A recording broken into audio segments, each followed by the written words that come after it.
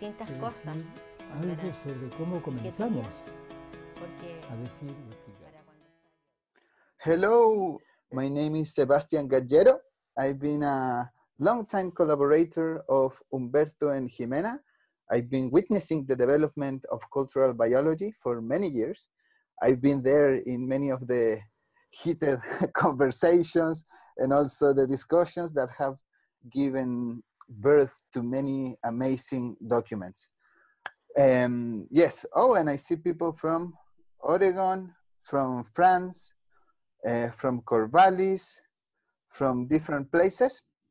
So I introduced myself, and now I have the pleasure to introduce as well our dear and beloved friend Dennis Sandow, straight from Eugene, Oregon, who is also accompanying us in this occasion, and our beloved and always interesting to listen, Dr. Humberto Maturana from Santiago, Chile, and along with him is also accompanying us Ximena Dávila, co-founder of Matriztica, who is in the beautiful journey of getting into English speaking, but as a co-creator of all of these distinctions that we will be sharing today, she also wanted to send you a message. So I will transform the way in which I'm inhabiting this place, and I will quiet down all my thoughts and ideas, and I will become a vessel to bring you Ximena's message from Spanish to English. Así que, Ximena, el escenario es tuyo. Oh, hello. Hola. My name is Ximena Dávila. I'm co-founder to Matriztica with Humberto Maturana. 20 años. 20 years ago. Los quiero felicitar a todos nosotros. I would like to congratulate all of us. Quiero felicitar a la tecnología también que hace posible esto. And I would also like to congratulate technology that makes this possible. Porque podemos generar este espacio de conversación tan necesario. Because we can generate this so necessary space of conversation. En los momentos que estamos viviendo hoy día en particular. In the moments in which we are living today particularly. En que nos golpea a la cara. In which we're being struck to our face. Lo importante, necesario y fundamental que es la unión humana. How important and necessary it is to have human union, the union of people. Yo siento que el coronavirus, I feel that coronavirus, como lo dice la palabra corona, how the word corona is saying and referring to, es mostrarnos it is coming to show us que si no nos unimos como seres humanos, that if we do not come together as human beings, y que si seguimos fragmentados, and that if we continue fragmented, cada uno cuidando su localidad, each one of us taking care of our own locality, y no nos reconocemos en los otros como hermanos, and we do not recognize other people as our brothers and sisters, una pandemia, a pandemic, con un virus que tú no puedes ver, with a virus that we cannot see, porque no son seres vivos, because there are not living beings, puede hacer que la raza humana desaparezca. could make humankind or our species to go away, to disappear. O sea, somos una brizna de polvo o de arena, como decía Carl Sagan, en el universo. We are little tiny particles of dust, as Carl Sagan used to say, here in the universe. Somos tan arrogantes. And sometimes we are so arrogant or cocky, con un ego tan grande, with such a huge ego sometimes, que nos está invitando lo que estamos viviendo a la humildad. that what we're experiencing is inviting us to humildad, is to be humbleness, to humbleness.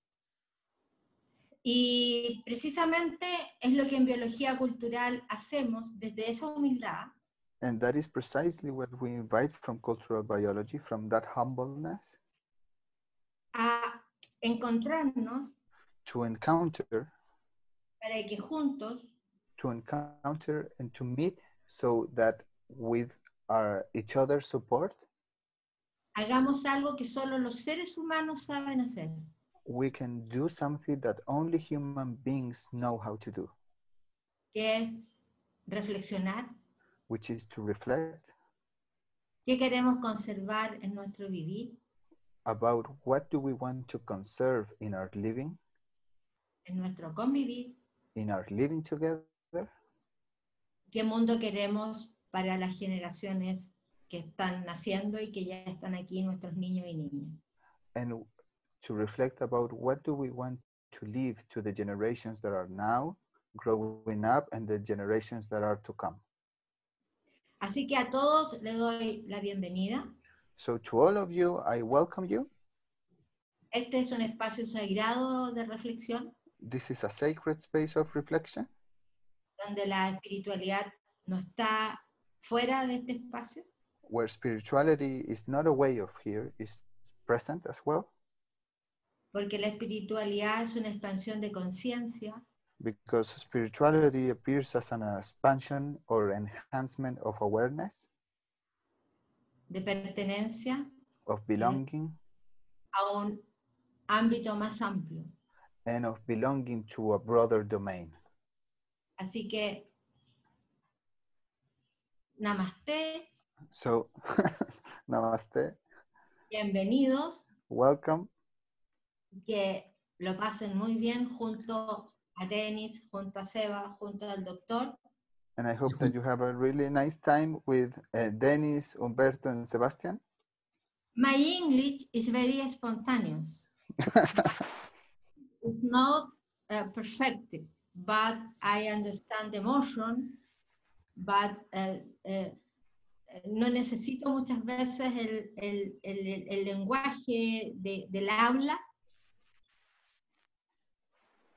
Oh, and sometimes she doesn't need the language of speech, porque a veces me basta con sentir y ver la emoción para saber dónde estamos y dónde está el otro y yo misma.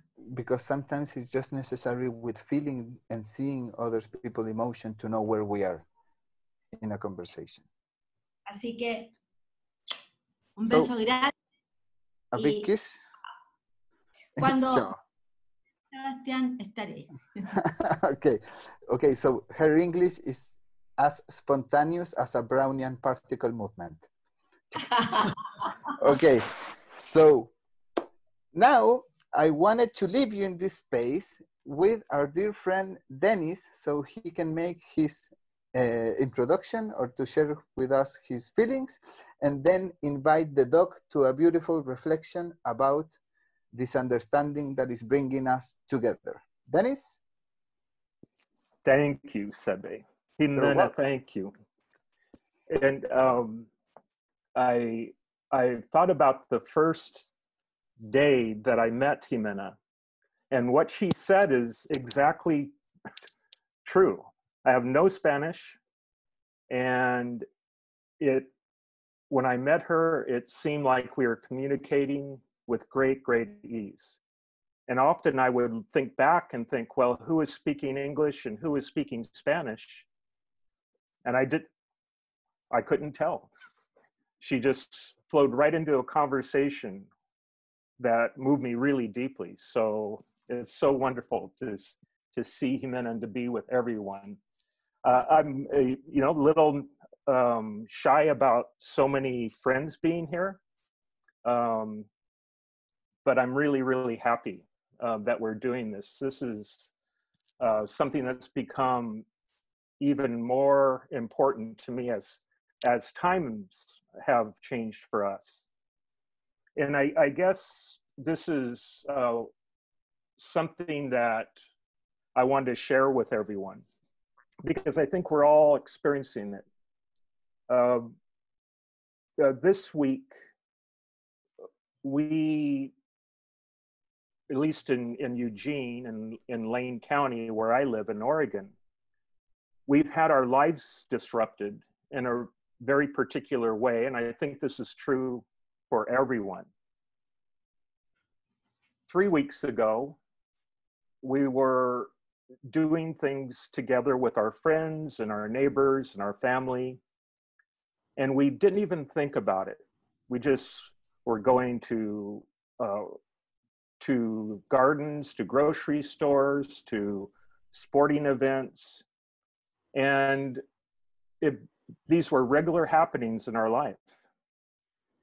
And now, because we're following what health professionals are telling us we need to do, we've become less social. My sweetheart Anastasia doesn't see her girlfriends with the regularity that she used to. I don't go to see my grandson play sports at all. Things that were very important to him, like playing in a championship basketball game, were suddenly disappearing all around him. And so here we are in a very strange place.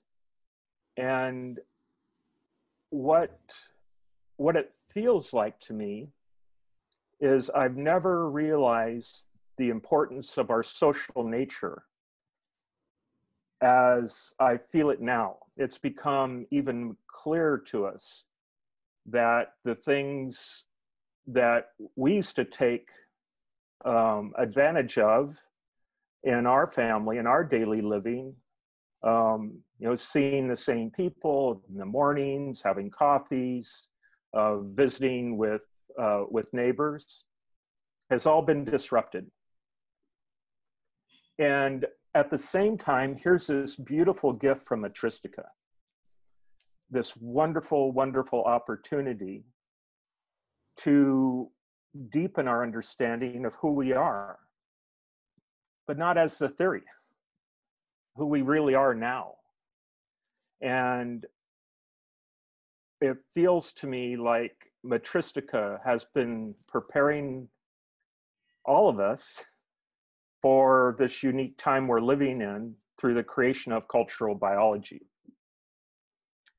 And here's where I'd like to turn to my wonderful friend, the doctor.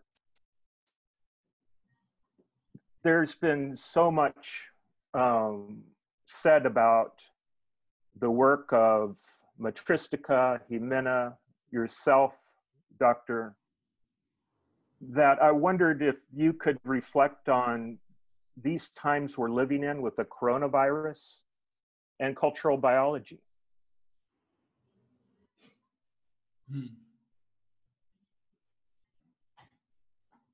I was, while you were speaking, I was thinking about what do we mean by social? We are social beings. Bees are social beings. Ants are social beings.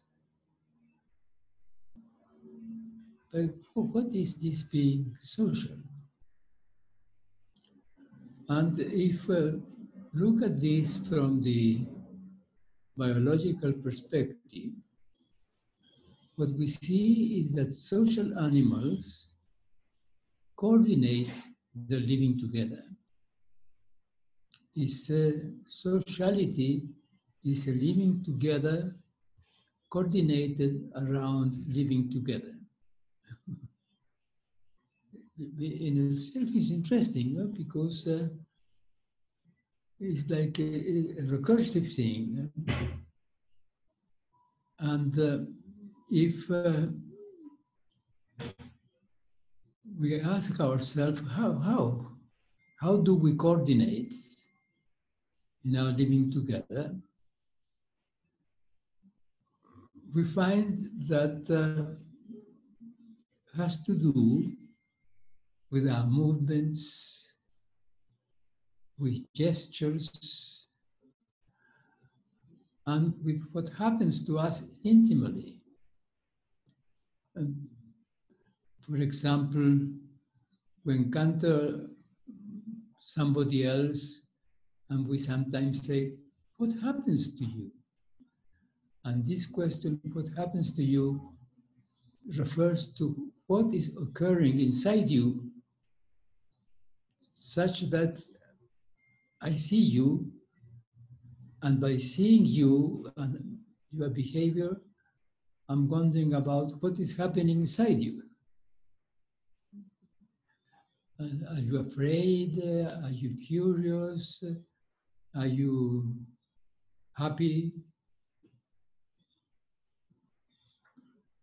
So our inner dynamic as bodyhoods, our biology, is involved. And if we examine the social insects, it's the same. There is an internal dynamic that results in that they have a particular kind of behavior. In the case of bees, the collection of nectar, or the making the cell, the place where they will put the nectar that they have collected, or they will take care of the larvae of the little ones that are growing. And what we discover, if we look at this, is that their internal dynamic is changed in one case or another. The way they react to the circumstance is different. And the movements are different, the circumstances in which they act are different, and so the doing things together entails changes in our inner structure. In fact, if we were to make a measurement about our breathing, our heart, our muscles, all these are changing in a different way according to what we are doing together. Yes, according to what we do, but if we're doing together, it's the togetherness that modulates these internal dynamics. Now, how this togetherness takes place? Well, in the social insects, for example, in bees, this togetherness is realized through sharing food. Better, not so much to sharing food, although it is an act of sharing food. Actually, you see the bees or the ants passing to each other food. And the food is with saliva. And the saliva is something that is different from the food, is something produced by the organism. So they pass to each other food with saliva. And the saliva contains hormones, molecules of very different kind that have to do with the physiology.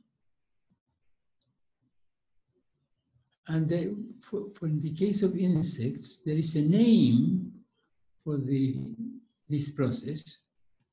Right? The name is trophollaxis. Trophollaxis. Tropho refers to food, and laxis to flow. They coordinate their doings through this flow of food, which is indeed a flow of hormones, a flow neuropeptides, a flow of all kinds of molecules that go with saliva and that participate in the realization of the bodyhood, the physiological, the body dynamic of the insect.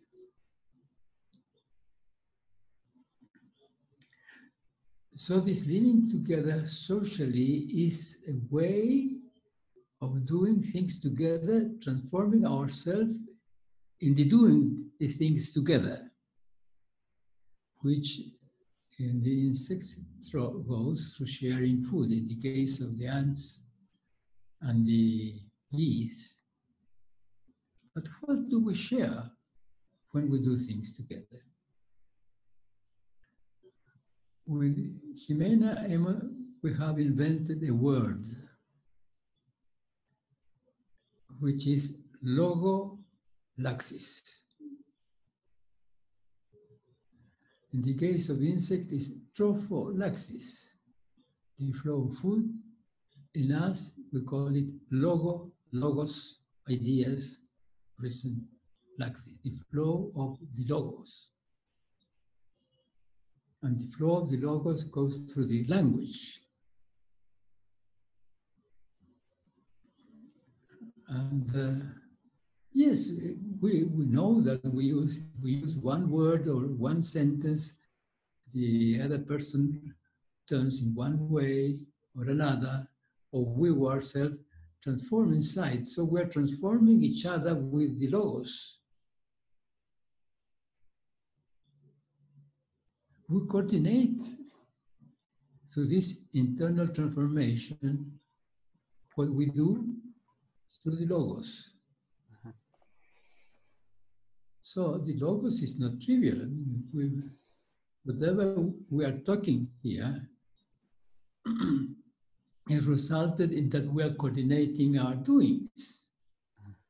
This coordination of our doings entails a coordination of the changes that go inside us in our physiology, in our biology. And those changes are indeed structural changes, changes in muscle tension, in the flow of blood and hormones. It's a continuous transformation coordinated through the logos.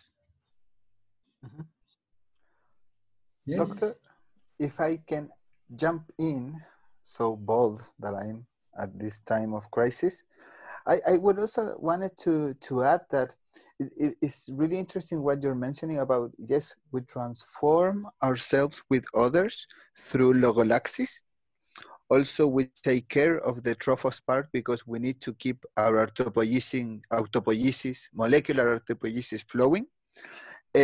But something really important that also we human beings do is that we can choose what to do. We can choose something that we hear as a proposal A or as a proposal B. We have the capacity to reflect and to make conscious decisions. And I find that it's really interesting how when we ask ourselves about these fundaments, about this basis, and we also ask ourselves for the fundaments from which other people talk to us, we have this amazing capacity of reflecting and choosing the orientation that our living will take.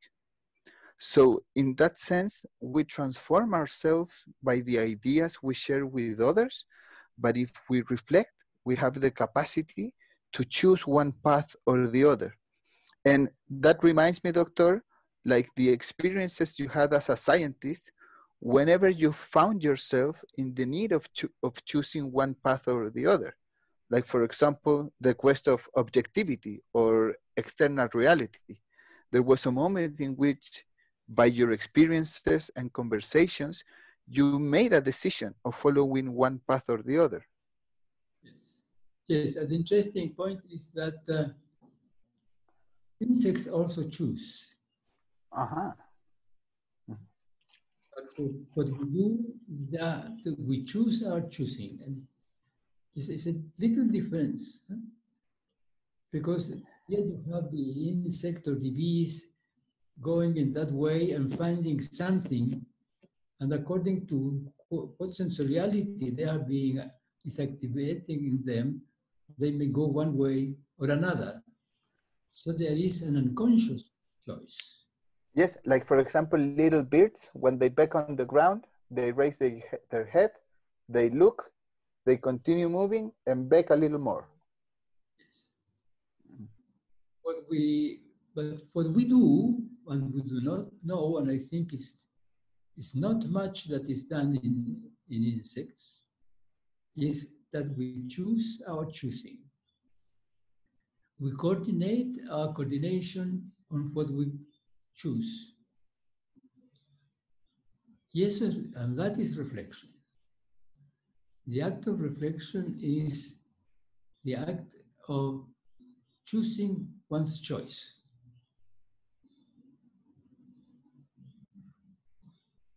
Do I like what I like? Do I like that which I have said that I like? That is a reflection on that. You can say, oh, I like this. You are choosing. But sometimes you say, oh, well, do I like this? Do I like my liking this? Am I choosing my choice? That is peculiar to us. Now, what I want to, it's good that you bring this force now, because it's essential. It is with the logos, we can do this recursion. We can, if we coordinate with food, it is not the same easy. How do we coordinate with our coordination in a manner which is comparable to our reflection? It's not easy, but in us, there is not that there is an abstraction. The abstraction is the result of the reflection. But this possibility of choosing our choice, which is made possible through the logal axis. But all that entails changes in our physiology. We can think about ourselves making a choice and then thinking, well, no, I don't really want this what I have choose. And you can feel your physiology. You can feel that you are different. Language is a way of coordinating our feelings and our doings.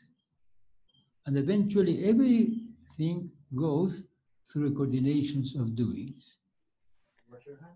Yes, and in that sense, Doc, we have known this for so long that we have this expression, oh, I have like a little splinter that is bothering me, this situation. Or exactly. When we do an action that we needed to do, we say, I got a huge weight out of my shoulders. Yes. So we are intrinsically cultural biological. We're what? Intrinsically cultural biological. Well, intrinsically so. And language is not a domain of abstractions. It's a domain of coordinations of coordinations of coordinations. And the abstraction appears in the recursion of the coordination. But to realize that language has to do with coordinations of doings. Coordination of feelings which result in coordinations of doings. Coordinations to do or not to do, there is coordination of doing. And sometimes we confuse language with the notion of, with notions, with abstractions. And we do not realize that it's a flow of coordinations of what doings in whatever we do in a conversation together. And Doc, Can I ask you a question? What? Can I ask you a question? Yes. So, besides for understanding one of your books or approving in one of your lessons in university, what is it? What is important of understanding this understanding? Well, understanding. Huh? Understanding. Yes, but to put it in another way, like, what value could we get of reflecting and understanding about this? I suppose that our world of doings expands. Mm. Because, for example, suppose that you are doing something at home, preparing food or something, whatever it is. You say, oh, it changed the taste with what I did. And your cooking begins to change. I added this in this moment. I had used this in another situation, but now I add this in this particular moment. And so you are doing changes. Our world as human living is coordinations of doings. Language is a coordinations of doings. Yes, coordinations of feeling, but doings. Coordinations of sensation which appear in doings. Coordinations of desires which appear in doing. So, with what, for example, chemistry is a recursion on cooking. Chemistry is a recursion on cooking. You begin to ask yourself about what is happening with that which you are doing in cooking. And you'd end up with chemistry.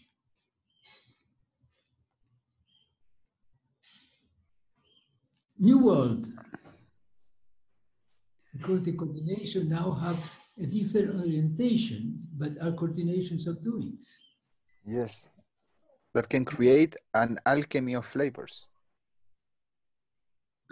Flavors, but you can never follow the path of flavors, of the path of appearances, of the path of whatever variation. Mm. What is philosophy? Abstraction? No, it's doing. Doing the domain in which you choose about what you choose. The human life is a world and transforming world of coordinations of doings. Language being abstract, yes, we can treat as abstract, but in that we have changed a domain of coordinations of our doings. Perfect. Thank you, Doc. So I wanted to now invite Dennis to enlighten us with his response to a question that I have for him, which is on his experience. What has been the transformations that you have lived or the expansions of understanding, as the doc mentioned, through cultural biology? And if Dennis, if you could share us your thoughts about that question, while I also invite others to share with me on the chat the questions that you may have. So after Dennis' reply, we can go and ask the doc a few of those questions. Dennis, sounds good? Sounds great. Awesome. Yeah, thank you, Sebe. I pick up where the doctor was explaining the abstractions we create. And I want to share what happened to me just through understanding cultural biology arising through conversations we had, readings that we share, and my daily living.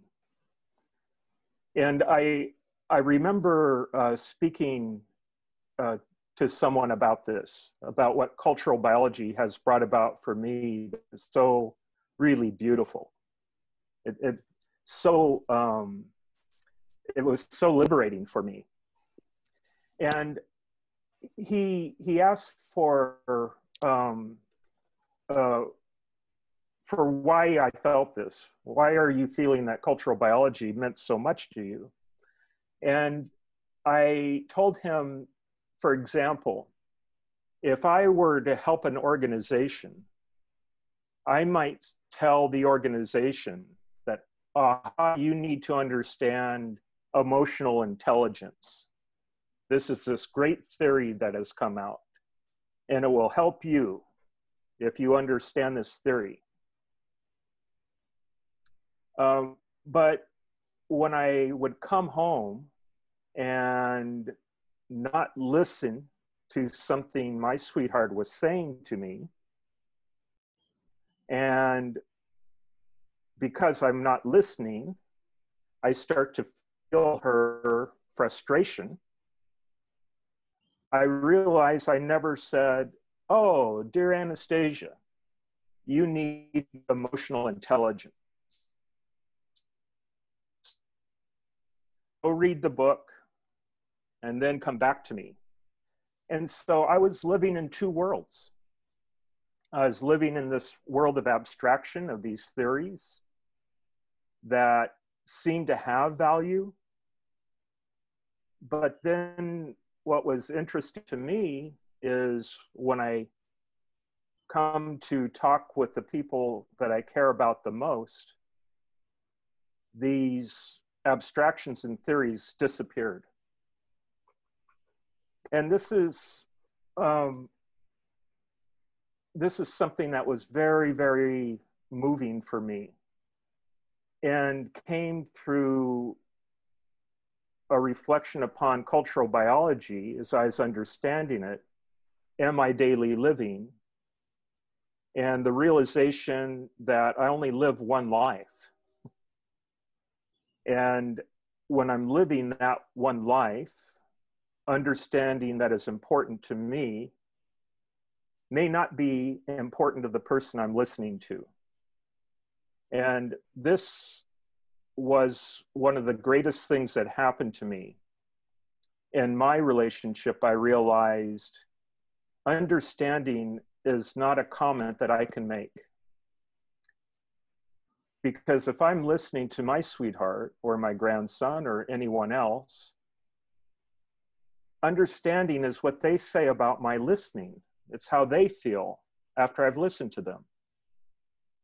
And I would never have understood that without the work of Matriztica and cultural biology, because there was another theory that was dominating my life of logic, of analysis, of creating guides and models and things that I thought had value, but it obviously did not have value because I would not do this with the people I love the most. And the cultural biology understanding is an understanding that the doctor and Ximena bring forward in their just original, beautiful work. But also I see it every day in my daily living.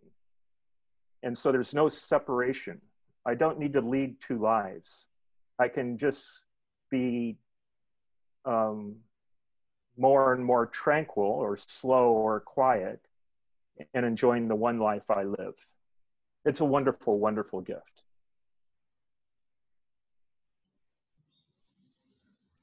Yeah. Thank you, Dennis. Beautiful reflection. One of the problem that we have generally is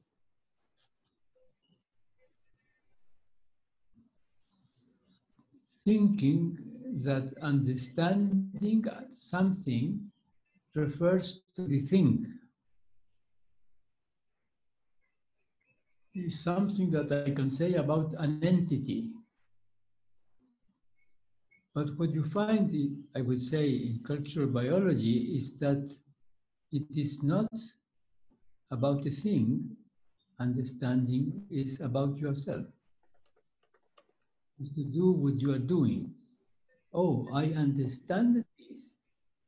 It's not a reference to the nature of that which I say understand, but the nature of my doings in relation to that which I say I understand.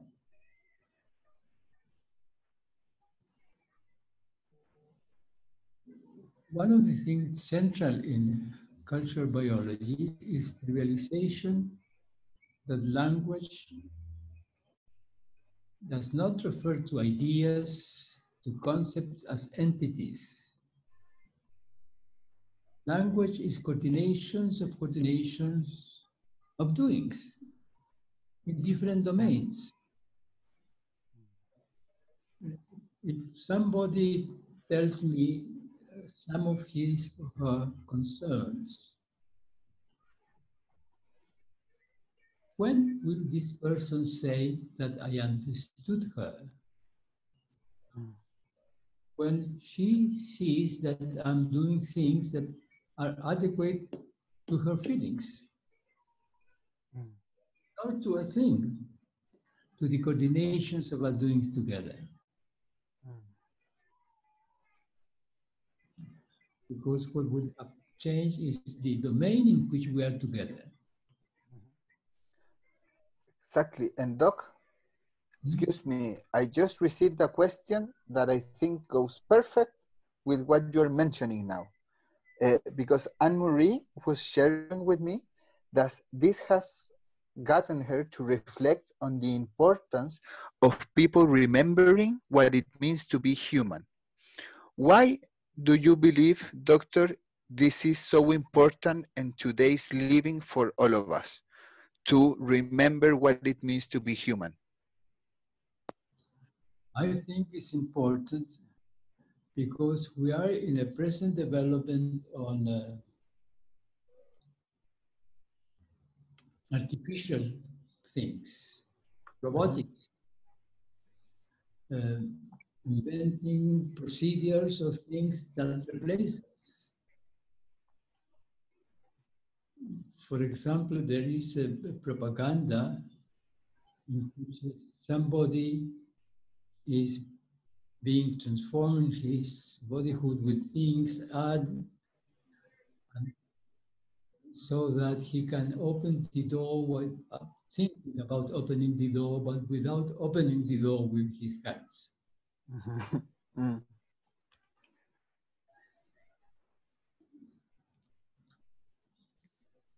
If I open the door thinking about the opening the door, I live a different world than that in which I open the door with using my hand. I have treated opening the door not as an action, but a thing, the machinery of opening the door. But when I open the door, I'm opening the door, feeling something about the place where I'm going to enter. It's not just opening the door. It's coordinating our living. For example, like I say, my dear friend, I have opened the door of my heart to you, for example. And so this understanding of the cultural biology is an understanding of the kind of beings that we are and what we would lose if we were to transform ourselves in robots. At least this is, for me, an interesting question. Doc, Yes, and also that relates to what Katie up questioned about what was brought by Anne by asking, how can we create opportunities for our communities to deepen our humanity in this time? And I believe, Katie, that one fundamental element that we go through in understanding cultural biology is distinguishing that all knowing is a doing. That is also kind of the core invitation that the Tree of Knowledge makes as a book. Even though it was a book that on my first time reading, it was kind of scary, and I put it on the fridge a little bit because I felt a little dumb. But after reviewing it and continue sharing reflections and conversations around it, it's bringing down this distinction, this acknowledgement that all that we know are the things that we do. It's all part of our experience as observers. We only know what we know. And that we do bring that into awareness when we reflect, when we enter in conversations. But a crucial aspect that also shows us cultural biology is that phenomena like listening, communication, having a common purpose, all of them are cultural biological facts in which the fact that we are molecular autopoietic system who are structurally determined as organisms that do not distinguish between illusion and perception in our daily living, we cannot claim that things are independent of what we do. We cannot claim and pretend to access an external reality because we all people live a different living because of our history, because of our drift.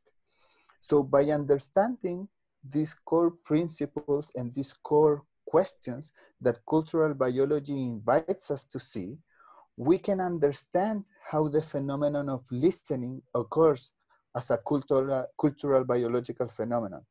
We can understand that there is no information theory because everyone listens from the way, from the position in which they are. So this provides us with elements that allow us to enhance and broaden our view, our perspective, the way in which we see and understand the world.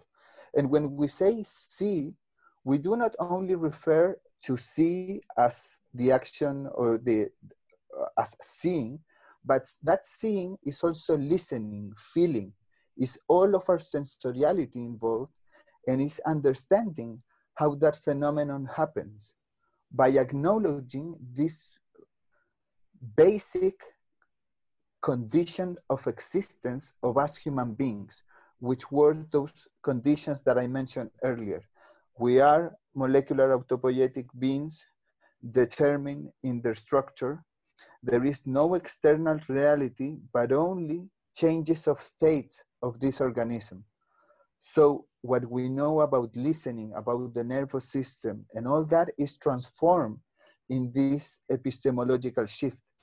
So we understand listening from a different perspective and we can bring it forth. Maybe I extended myself too much, Doc. What do you think? No, I'm very much interested in what you are saying. Oh. Because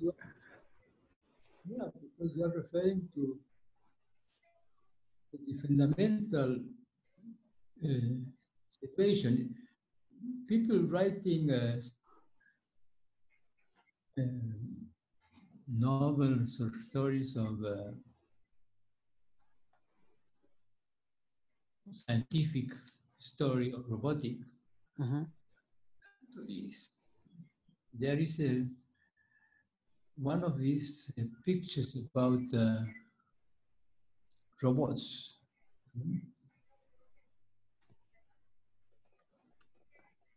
Somebody designs this. And one robot in that film, in that story, mm-hmm. asked about when was his beginning.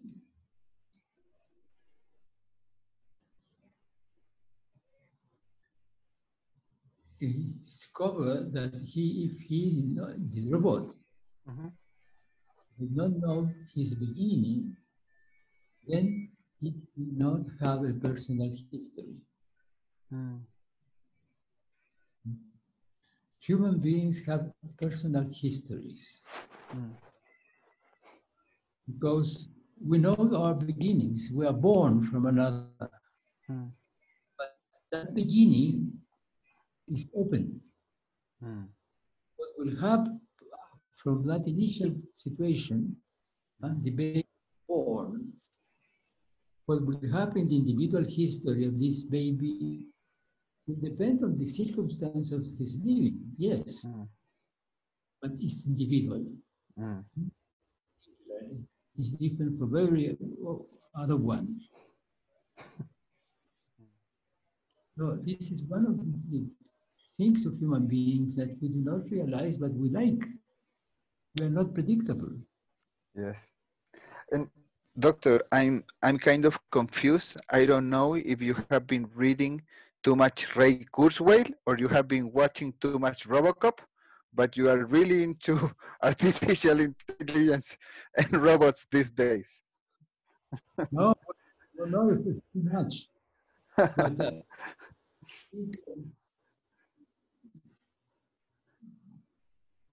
I want to understand where do that is working with robotics wants to go. This is what, for example, now there is a Japanese engineer, or I don't know how to call it, that is making robots. This I saw in the news. Very beautiful robots with great abilities to do. I asked myself, because he says, and soon these robots will replace to us or something like that. Yes. I thought, what moved this person? To be, because it is made like the, what is, or is the vanity of being the creator? That one is not good because many robot stories and movies have finished in tragedy out of vanity of human beings. But doctor, I wanted to ask you a last question of the ones that we received from people here. And after your reply, we're going to give a huge, nice information today. Right, Dennis? That's right. Yes. So, doctor, the question is the following. Is the human ability to choose what we choose parallel to the human ability to choose which thoughts we act upon or allow to pass by?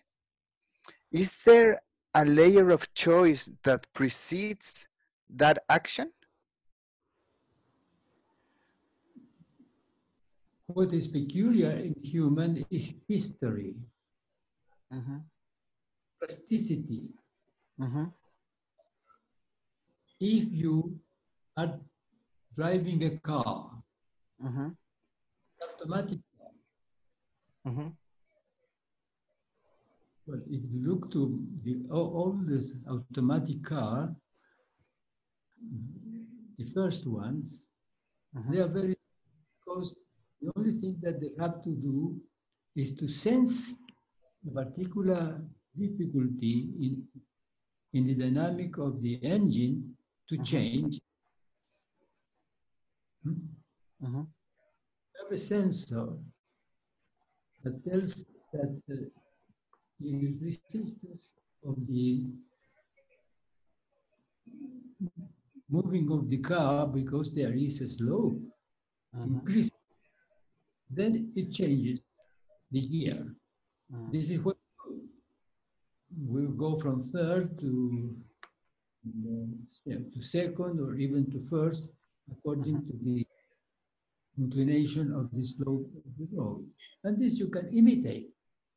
And well, is that a reflection? Well, yes, of course. It's a reflection. You could add another sensoriality in the car,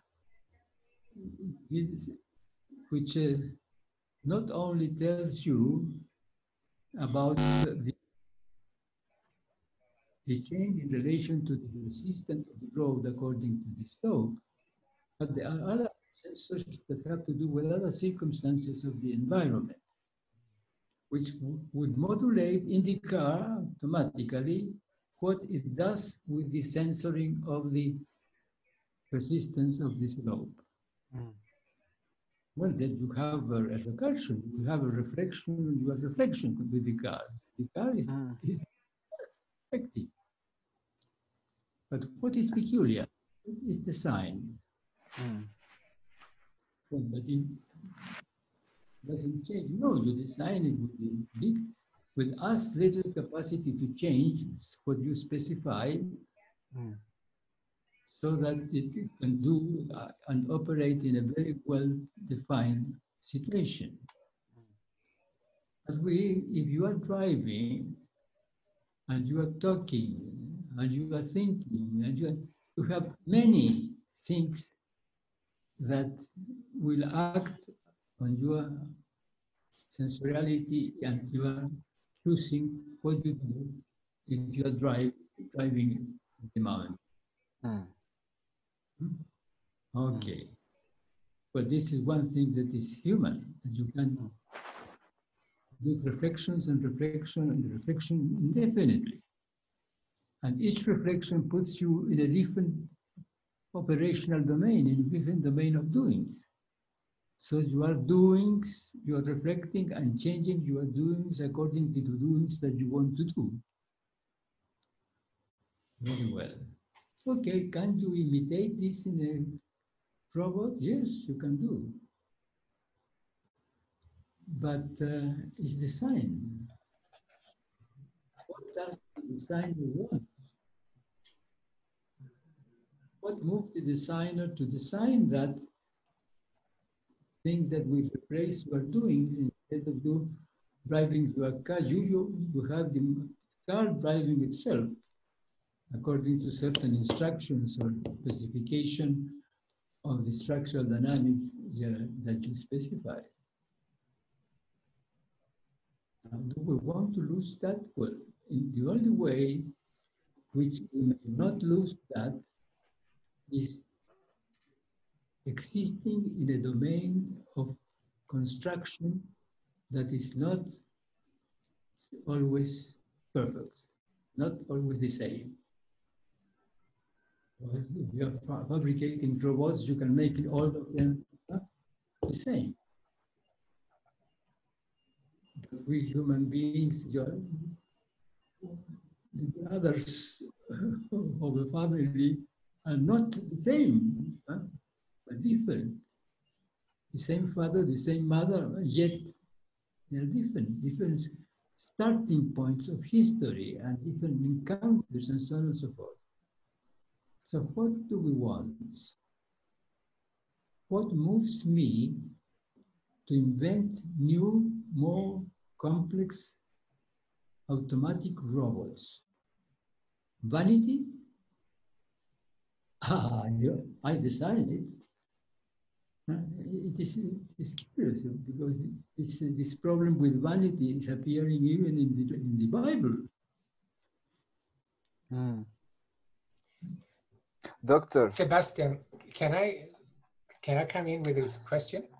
Yes. So what I will do is first congratulate the doc for his mastery on replying to a question and at the same time putting the topic that he wishes to reflect about.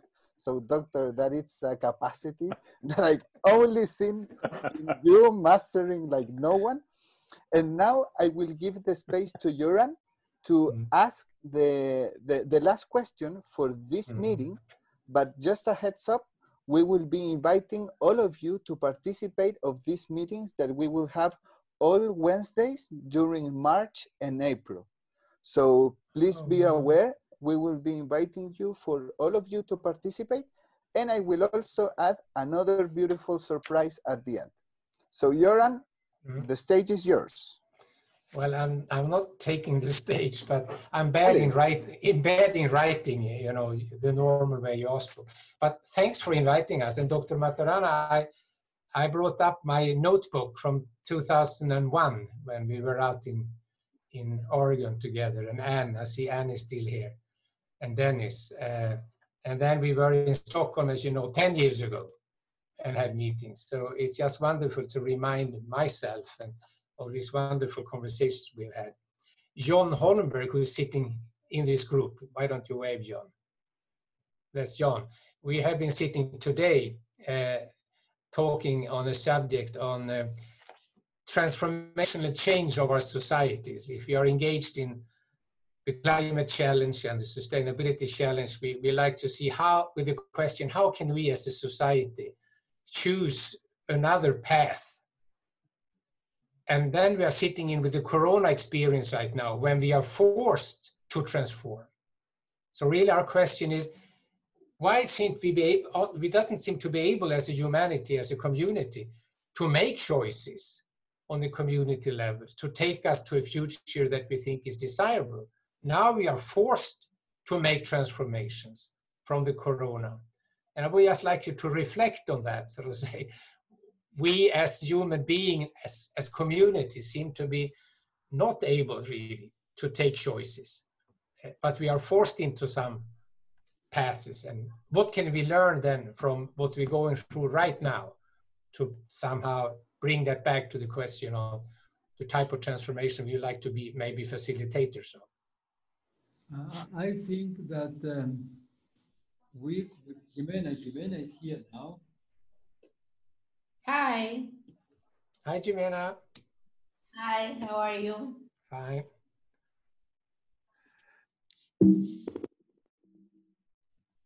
Think that for that to happen, we have to become honestly democratic people. We have to live in democracy. Now, what I'm saying with this, we think that the democracy is not a political theory. It's a manner of living together, founded on the conservation of honesty, mutual respect, and the disposition to create a common project that is living together in honesty, mutual respect, and reflection. Because if we are honest and we respect to each other, and we are not trapped in a theory or a doctrine, we shall always be able to reflect and ask ourselves whether we want or do not want what we seem to want in what we do. And then it will depend on whether we want to do it together or not.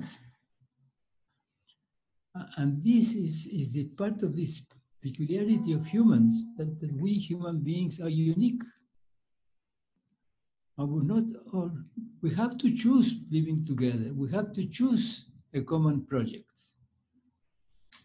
And as we have a common project, immediately appear a domain of variability possible for the realization of the common project in the different persons. But we have to be willing to go on doing that in mutual respect. So we have to conserve the conditions in which we can reflect on what we do.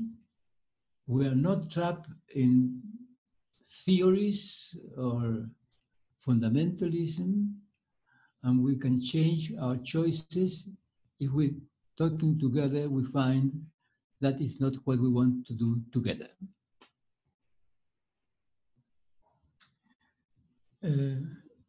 in a world of robots, you can avoid all that because you can specify.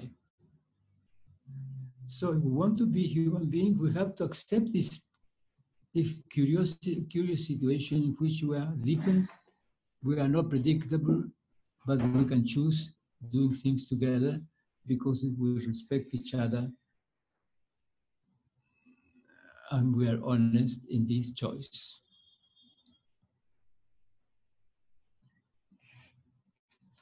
That would be my general answer.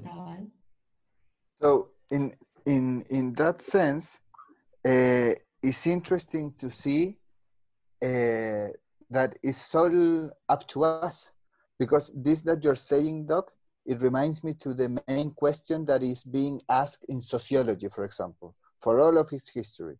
It is a discipline that studies social change, social transformation, but its question comes, does it change through agency or does it change through the structures of society? But in the end, it's always what we human beings do.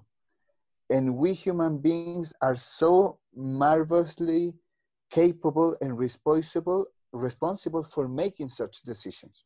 Just an example that I want to give is, you all know what is happening with Corona, but it's not hard to see the huge implications it has had to our environment, the fact that we are closed down in our homes and not moving in transportation, and not the pollution in Italy, the pollution in China, it has dropped to levels that we had never expected. I believe that for the climate emergency, we are providing an answer just by staying at home, reflecting on how we're living together. We are making critical transformations to the measurements of air pollution, of CO2 emissions, and all these dangerous components to our atmosphere. So we have the answers in front of us.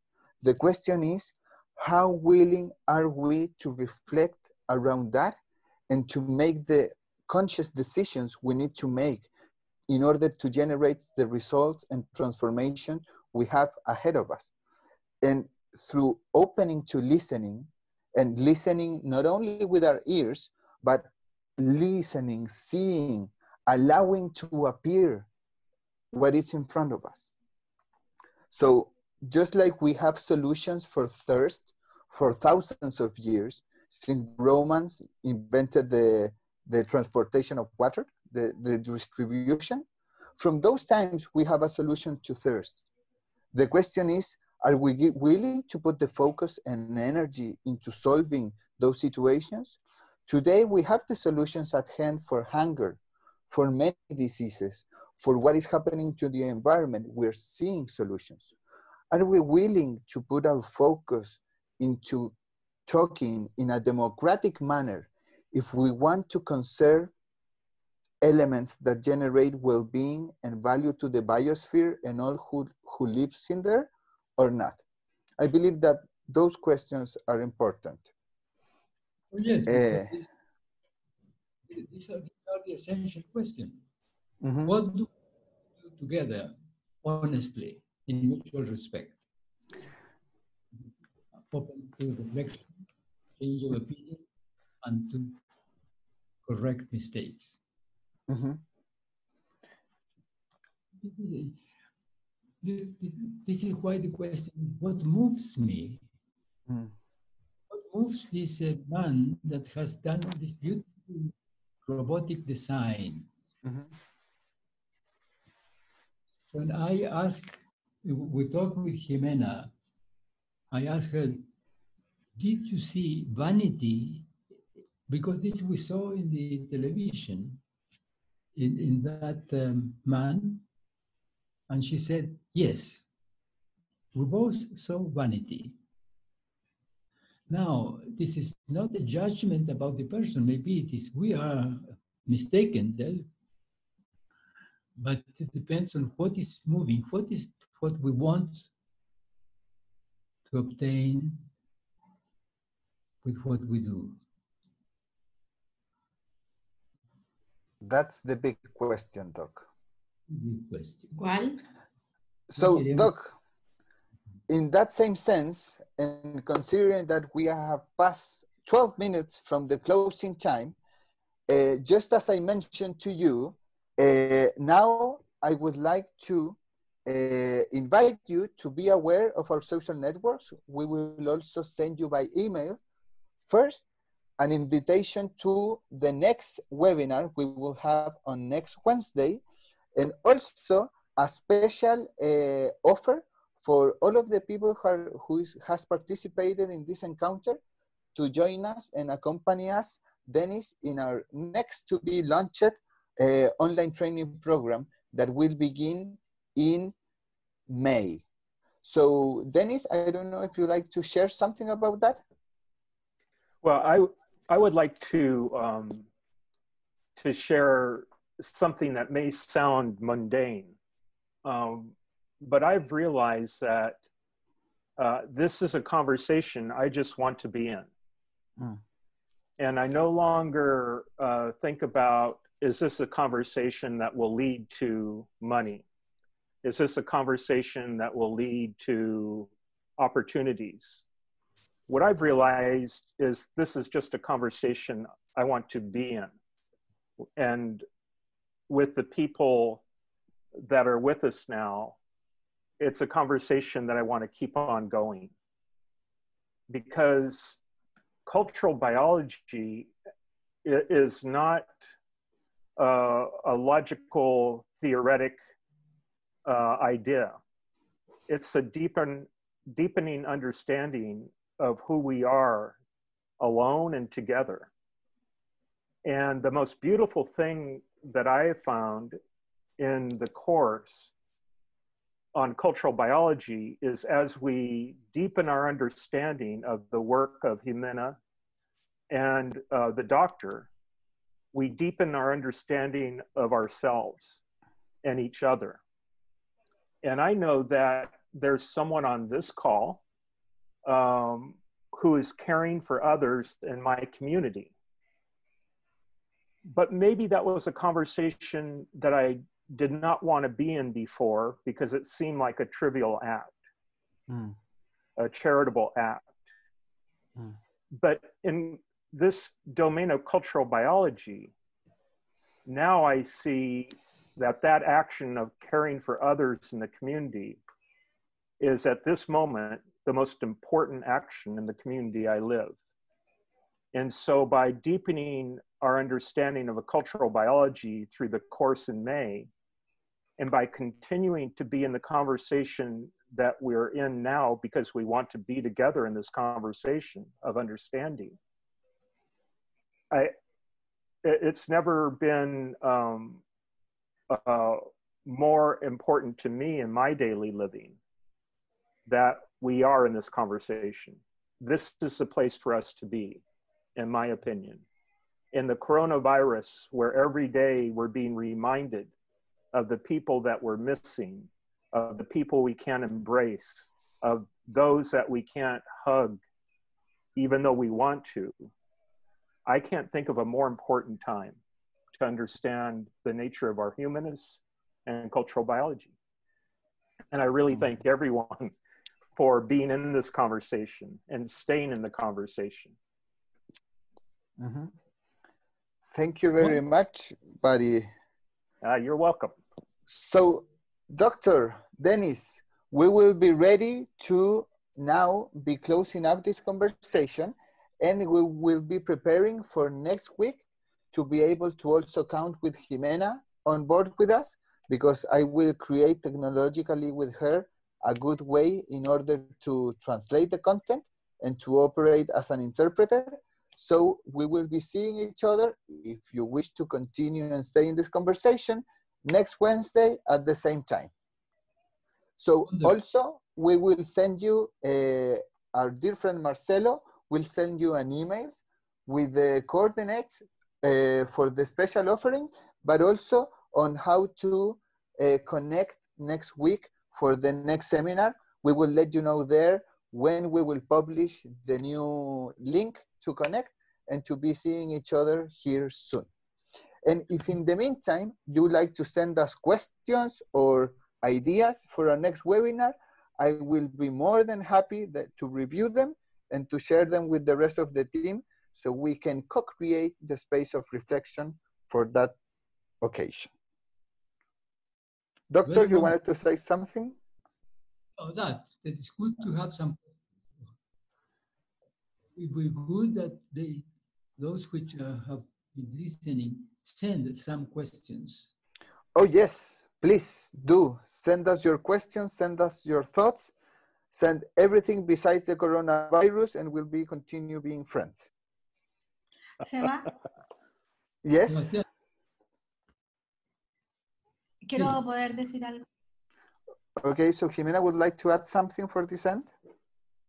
Cuando nosotros decimos, o sea, un observador distingue democracia cuando distingue An observer distinguishes democracy when he distinguishes un modo de vivir a en manner of honestidad, living in honesty, mutuo respeto y colaboración. mutual respect, and collaboration. No son estas tres dinámicas relacionales en sí. These three relational dynamics are not in themselves. Tenemos que mirar qué hace posible que la honestidad, el mutuo respeto y la colaboración emerjan. We have to look at what makes possible for those elements to emerge in our living together. De aquí al otro webinar, So from here to the next webinar, la invitación es the invitation is a generar un espacio de autoconciencia to generate a space of self-awareness para mirarme.